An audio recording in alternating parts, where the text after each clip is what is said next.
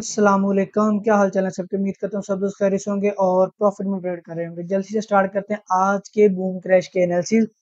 उससे पहले चैनल को सब्सक्राइब कर दें, बेल आइकन को प्रेस कर दें और जल्दी से वीडियो को शेयर कर दें। ठीक है, स्टार्ट करते हैं आज के एनालिसिस क्रैश 500 से। स्टार्ट करने की वजह पता क्या है, ये पेयर इस टाइम सबसे बेस्ट फॉर्म के अंदर है। ठीक है, बाकी पेयर्स की निस्बत देखा जाए तो इसने ना एक अच्छी वाली रेंज जो है ना वो यहाँ पे बनाई है। ठीक है, बनाई है इसने D1 की रेजिस्टेंस के ऊपर। ठीक है, तो अगर हम लोग छोटे टाइम फ्रेम में बात करें तो यहाँ पे मार्केट जो है ना वो कल से स्पाइक पे स्पाइक स्पाइक पे स्पाइक जो है ना वो दे रही है। ठीक है, अभी हम लोग जो है ना वो इस रेजिस्टेंस के जो है ना कुछ पॉइंट्स जो है ना वो मार्क करेंगे, जो अभी भी हमारे लिए स्पाइक के लिए जो है ना वो बेस्ट रहेंगे। ठीक है, ऊपर भी कुछ पॉइंट्स ड्रा करेंगे और नीचे जो है ना वो भी करेंगे। अब मैं आप लोगों को दोनों का फायदा भी बताऊंगा कि ऊपर वालों का फायदा क्या है और नीचे वालों का फायदा क्या है। देखिए, ऊपर जो ये वाला एरिया ना 73 से लेके 78 तक, तो ये एरिया ना ये सबसे परफेक्ट एरिया है इसका। ठीक है, ये बिल्कुल टॉप बनता है हमारे पास। ठीक है, अब कल मार्केट ने क्या किया, यहाँ पे ना थोड़ा सा एक फेक आउट जो है ना वो भी दिया है। मतलब इसको फेक आउट नहीं कहेंगे, यानी कि मार्केट इस रेंज से थोड़ा सा बाहर भी निकली है। लेकिन आप लोगों ने इस चीज के ऊपर फोकस नहीं करना है। ठीक है, अगर मार्केट किसी टॉप पे आके 4-5 टॉप बना दे ना तो हर किसी पे फोकस नहीं करना होता। जो आप लोगों का मेन पॉइंट है ना उस पर फोकस रहना है। एक तो ये पॉइंट है 973 से लेके 978। ठीक है, यहाँ से अगर जो है ना वो अगर स्पाइक हम लोगों ने लेने तो हम लोग जो है ना वो ये 5 पिप की ट्रेड लगाएंगे। ठीक है, और 5 पिप ऊपर एसएल रखेंगे। सेकंड हमारे पास सिनेरियो ये बनेगा कि अगर मार्केट ये वाला एरिया कर दे ब्रेक, 936 से लेके 933 ये वाला एरिया ब्रेक करके कम से कम भी H1 की क्लोजिंग नीचे दे, फिर उसके बाद मार्केट इसको रिटेस्ट करे और फिर मार्केट यहाँ पे हमें ट्रेड देगी नीचे वाली। ये दूसरा पॉसिबल सिनेरियो। ठीक है, जो थर्ड पॉसिबल सिनेरियो हमारे पास बन रहा है ना, वो आप लोगों ने ये वाला टॉप नहीं लेना, वो फिर आप लोगों ने ये वाली रेजिस्टेंस जो है ना वो मार्क करनी। ठीक है, ये इस तरह से डाइवर्जेंस। ठीक है, फिर हम लोग जो है ना वो अगर मार्केट ये वाला पॉइंट ब्रेक करती है तो फिर सिंपल हम लोग यहाँ से जो है ना वो एक्सपेक्ट करेंगे मार्केट जो है ना वो हमारी नीचे आए। ये पॉइंट हमारे पास बनेगा तकरीबन 292। ठीक है, फिर यहाँ से जो है ना वो हम लोग ट्रेड लगाएंगे और ऊपर एसएल लगाएंगे, फिर मार्केट यहाँ से एक्सपेक्टेड होगी। अगर मार्केट ये पॉइंट क्रॉस करती है तो फिर हम लोग इसको छोड़ देंगे। 1 2 3 पॉइंट है हमारे पास आज ट्रेड के लिए। ठीक है, अच्छा जी, अगर मैं बात करूँ ना क्रैश 1000 की, तो ये चीज आप लोगों ने देखनी है कि हाँ, ये ट्रेंड लाइन मैं आप लोगों को दिखा रहा था कि भाई ये एक ट्रेंड लाइन बनी हुई थी। यहाँ पे मार्केट ने रेंज बनाई, रेंज का टॉप है, मार्केट ने इसको ब्रेक किया रीटेस्ट करने के लिए, लेकिन हुआ नहीं। फिर यहाँ से मार्केट नीचे आ गई। ठीक है, अब उस ट्रेंड लाइन को मार्केट ब्रेक करके जो है ना वो फिलहाल ऊपर की डायरेक्शन दिखा रही है। यानी कि बाजार लग रहा है मार्केट यहाँ से बाय में आप लोगों की निकलेगी। सेकंड जो है ना वो अगर H4 की टीएल की बात करें तो यहाँ पे भी मार्केट जो है ना वो बाय का वॉल्यूम शो करवा रही है। ठीक है, अच्छा, अब हमारे पास कौन कौन से ऐसे पॉइंट्स हैं जिनको मार्केट के ब्रेक करना जरूरी है बाय में जाने के लिए।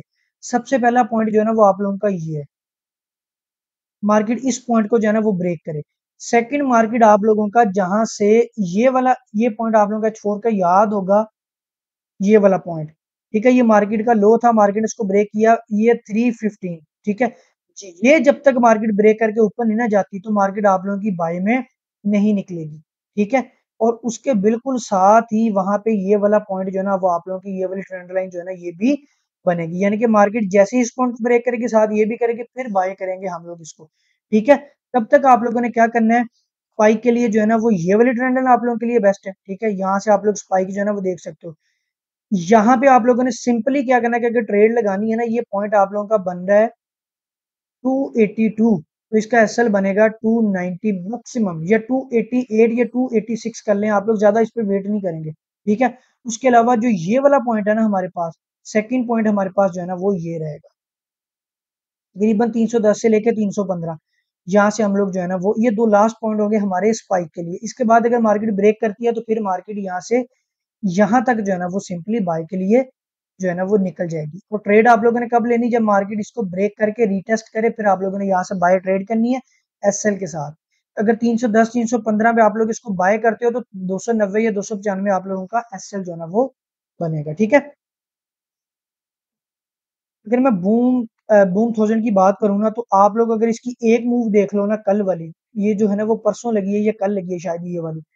ये मैं चीज़ से आप लोगों को बार-बार आगाह कर रहा था। देखें, ट्रेडर के लिए जो है ना इस तरह की एक मूव जो है ना बगैर मार्केट ने जो है ना वो रिकवरी दी है, तकरीबन कोई ये 2-250 पिप की मूव दी है, ठीक है? एक छोटा क्विट जो ट्रेडर है ना उसकी इक्विटी इस पे ज़ाया जो है ना वो हो जाती है, ठीक है?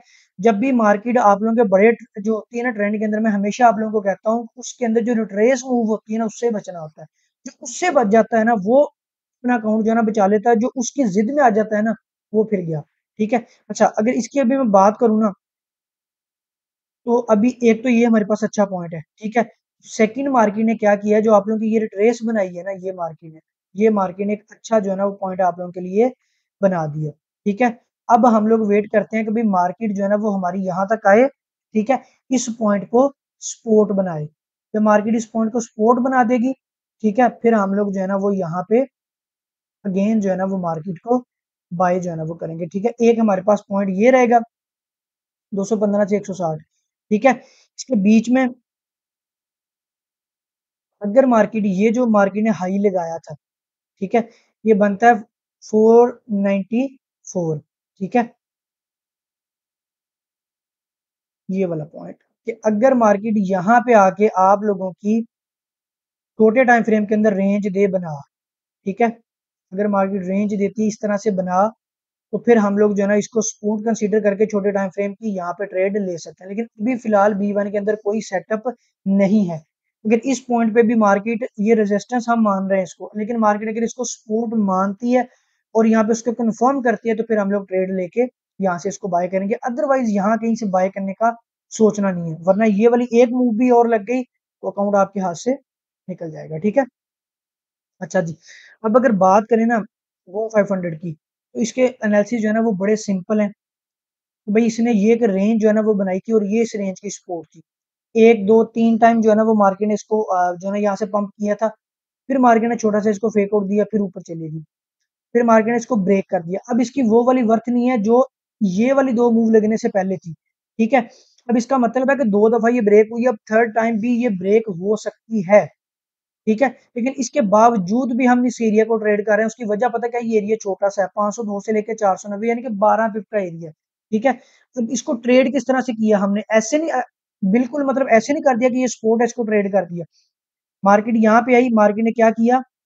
ये नीचे ट्रेंड लाइन जो है ना वो लगाई, फिर इस ट्रेंड लाइन से हमने इसको जो है ना वो बाय किया, मार्केट आप लोगों की ऊपर गई, ठीक है? तो देखें वॉल्यूम अभी भी अच्छा है। अब अगर मार्केट आप लोगों की अगेन आती है नीचे, यहाँ से, तो हम लोग अगेन इसको यहाँ से जो है ना वो बाय कर सकते हैं, ठीक है?